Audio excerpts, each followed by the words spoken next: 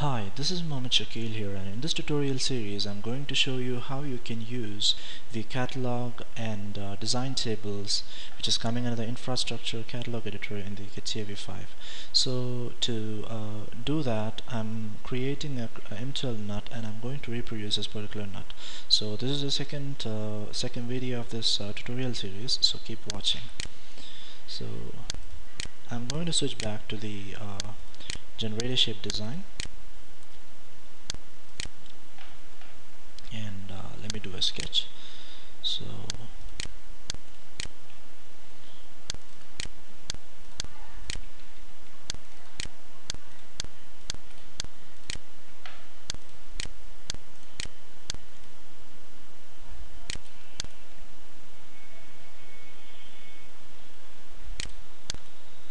you're going to select a plane which is actually coming with this particular vertex, and this particular vertex is being aligned with this plane.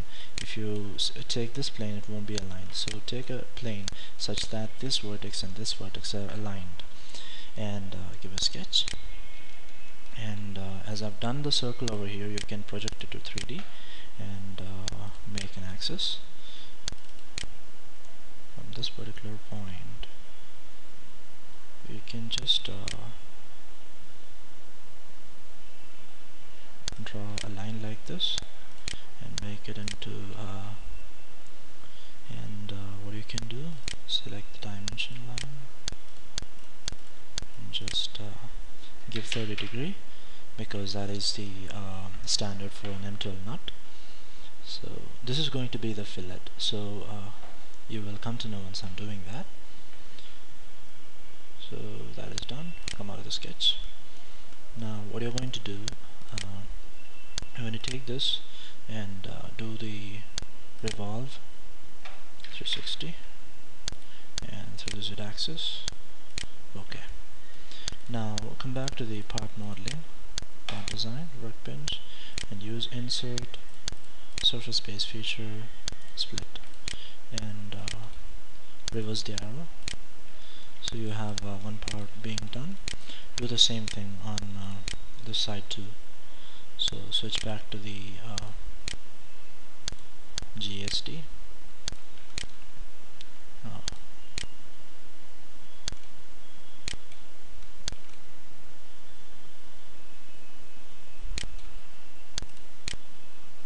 And select this line, project it to 3D, and create an axis.